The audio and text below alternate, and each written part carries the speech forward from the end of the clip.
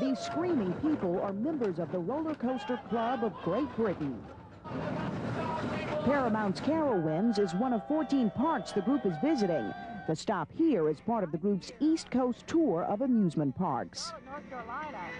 We're having a wonderful time. It's brilliant. Everyone here is so friendly, and the park's been great. They've opened up especially just for us, so we haven't had to wait in line at all. We got straight on all the rides. They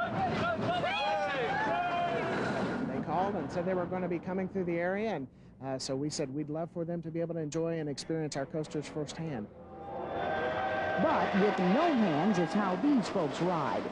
So what makes a good coaster ride anyway? If people come back going, oh, that hurt my ear or that hurt my head, you know, that's not a good ride. If you come back laughing and smiling, that's a good ride. These folks will ride more than 70 major roller coasters across the East Coast over the next 2 weeks. And here we go. 12-year-old Catherine Shaw is the group's youngest member.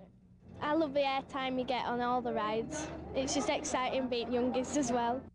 And Ian Smith is the elder of the group at age 60, and his first ride was at age 12. I've been riding them ever since and enjoying it as much now, in fact better, than I ever did when I was younger. It's marvelous. To commemorate the visit, the riders pose for this picture with hands in the air.